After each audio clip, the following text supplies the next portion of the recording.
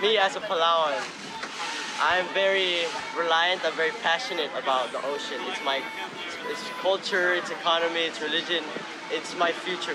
So to be able to get the chance to step up and make it better just to save the ocean for the future, that's something that I'm very inspired to do, something I'm motivated, very passionate about. Heirs to Our Oceans is a youth empowering nonprofit organization.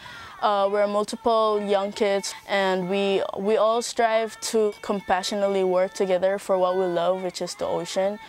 We have done a lot of things so far, and everything is usually facilitated and taken on by us kids, because we believe that we are strong youth leaders for the world.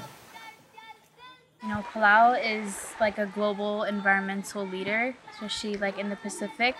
And so it's important that we sort of walk that talk.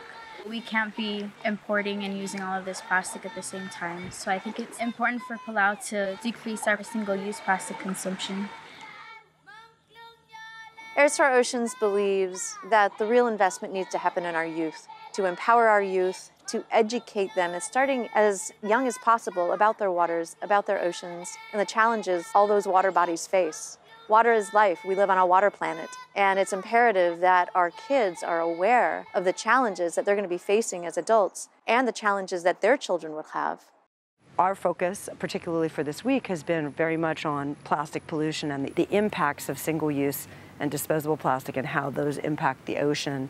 This week culminated in a youth summit, and the Heirs to Our Oceans were able to come up with some tangible goals and benchmarks that they'd like to be able to achieve. I mean, that to me is tremendous and makes them realize that their voice matters.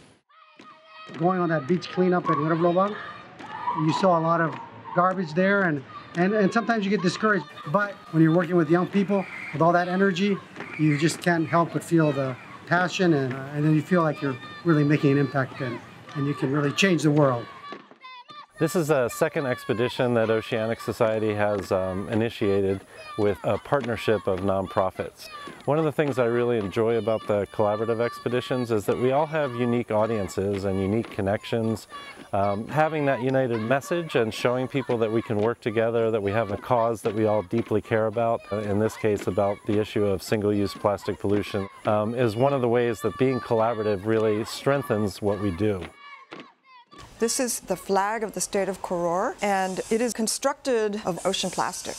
I think it's a super progressive idea, because it's actually framing the state of Koror's commitment to a future that's more plastic-free. Since being an heir and being part of this organization, I've been so inspired by all of the youth that have come together to really work together and empower other youth to stand up for our ocean.